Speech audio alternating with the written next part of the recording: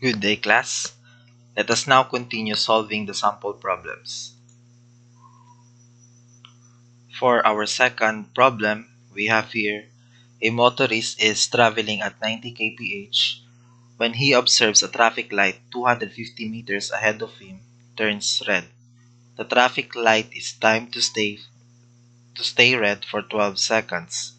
If the motorist wishes to pass the light without stopping, then we need to answer these two questions in which we will denote with variables later on. Before we start outlining the given, required, and solution format, let's set first the location of the reference at the position where the motorist is just 250 meters away from the traffic light that he intends to pass. Also, let's set all vectors directed to the right as positive. So these are the given values. Initial velocity is positive 90 kph. Distance of the motorist from the traffic light is 250 meters. You may also denote distance by letter D, though some textbooks prefer letter S. So it depends on your preference. And we are also given this time interval for a motor to pass the traffic light without stopping. This problem requires us to solve for deceleration or acceleration that will allow the motorist to pass the traffic light at 12 seconds without stopping, and to solve for the corresponding final velocity or velocity at this final position. A positive sign is used for final position because we set vectors directed to the right as positive. Let's solve first the required acceleration. Since most of our given are in terms of the basic unit for length and time, which is meters and seconds respectively, we will start first by converting the unit of initial velocity into meters per second. So in this equation, 90 kph is multiplied by 1 hour over 3,600 seconds to cancel the unit hour and replace with second. Similarly, this initial velocity is multiplied with 1,000 meters over 1 kilometer to cancel kilometer and replace with meter. This gives us v sub 0 is equal to positive 25 meters per second. To solve for acceleration, we choose among the four kinematic formulas the most practical one to give us the answer. Among those formulas, we can use the third one. So from this equation, you can investigate that we have values to substitute for x, v sub 0, time, and x sub 0, leaving us only variable a to be solved. Take note that a while ago, we placed the reference at the initial position, which means x sub 0 is equal to 0. Substituting now the required values in the third kinematic equation, we now have positive 250 is equal to 0 plus 25 times 12 plus 1 half times acceleration times 12 squared. From this, we obtain that acceleration is equal to negative 0.6944 meters per second, and that the negative sign indicates that the acceleration is directed opposite of the direction of motion of the motorist. In other words, the motorist is decelerating. You may review the previous lesson about the sign of acceleration to remind you that deceleration does not always mean a negative acceleration. Next, let's solve for final velocity. Among the kinematic equations, it is the second one that is the most practical to use here.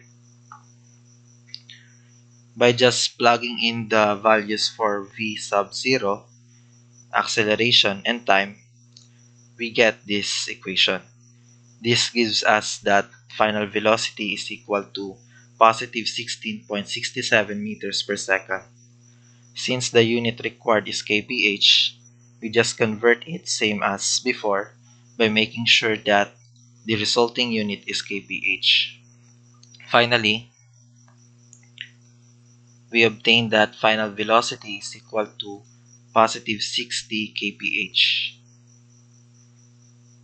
So that's our answers for the second problem. Now, let's proceed with our third sample problem.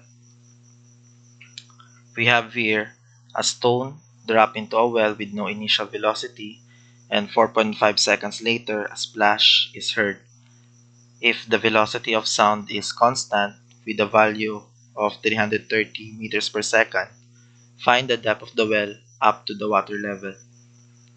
Take note that in this problem, in order to get the depth of the well, we need to analyze two motions.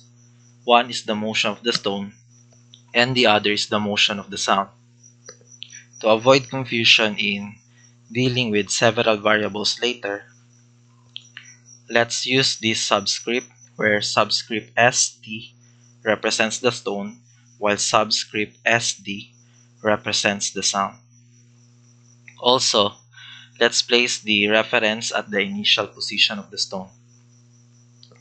So this will imply that the initial position of the stone is equal to 0. The first motion that we will analyze is the motion of stone, followed by the motion of sound. As a guide, let's denote all vectors directed upward as positive.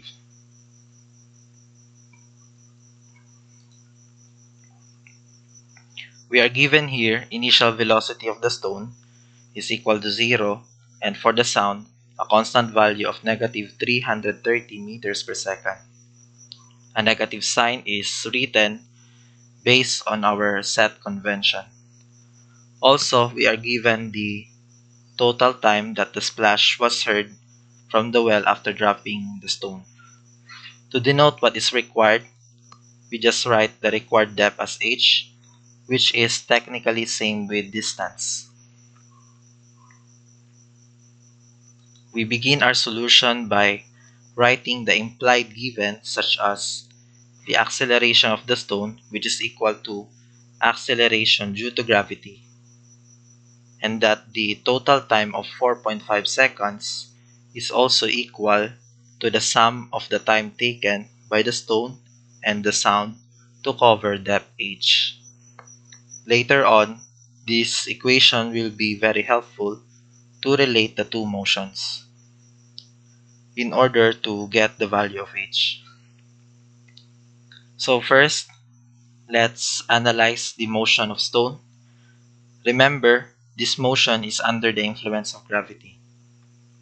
Among the kinematic equations, we will use the third one and revise it to suit our problem. Notice that variable y is used to denote the position because it is a common practice to use variable y in expressing positions along vertical. Nevertheless, you may still use variable x. Notice also that we use the subscript st in the equation to differentiate it with the other motion. The variable t sub st represents the time taken by the stone to cover depth h. Since we know already that the initial position of the stone is equal to 0, therefore by substitution, we now have this equation of its final position. Then by simplification, final position is equal to negative 4.905 times t sub st raised to 2. This follows that the distance traveled by the stone, or the depth of the well, is equal to the absolute value of its final position, or equivalently this expression. Thus, depth h is equal to 4.905 times t sub st raised to 2. And let's denote that as equation 1 for this solution.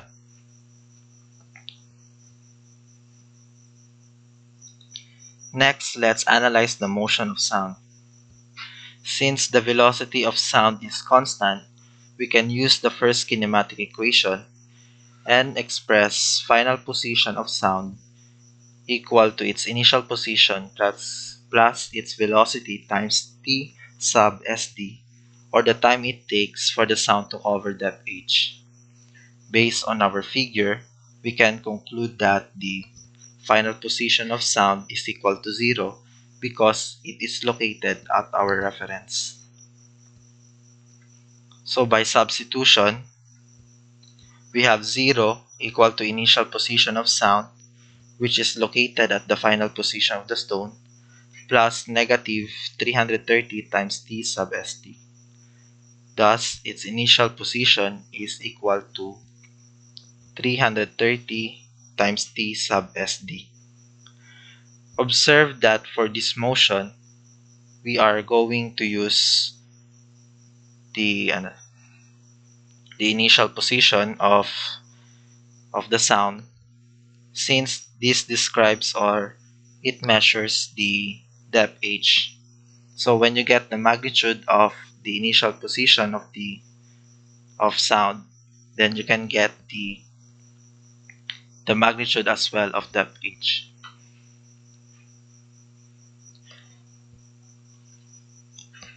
Next, we express h to the absolute value of its initial position, which is the absolute value of 330 times t sub st, giving us the second equation for h. Now that we have two equations for depth h, let us now equate them to get the third equation. Notice that this third equation has two unknowns. Therefore, we need one more equation with time variables to get their values. Recall that earlier, we already take note of this equation to give us t sub sd is equal to 4.5 minus t sub sd. So now replacing t sub sd of equation 3 with this newly derived expression, we now have this equation.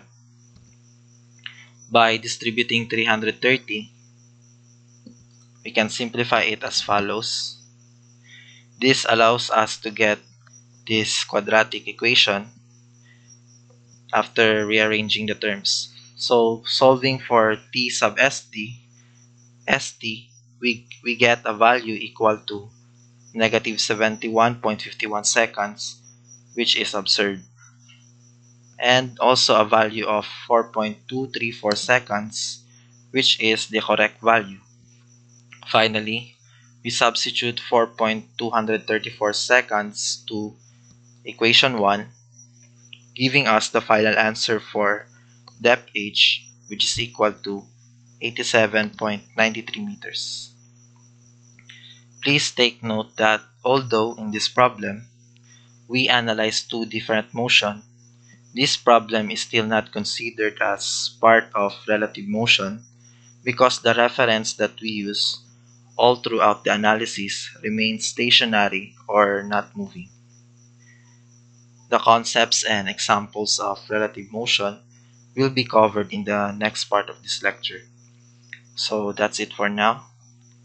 Thank you, class, and God bless.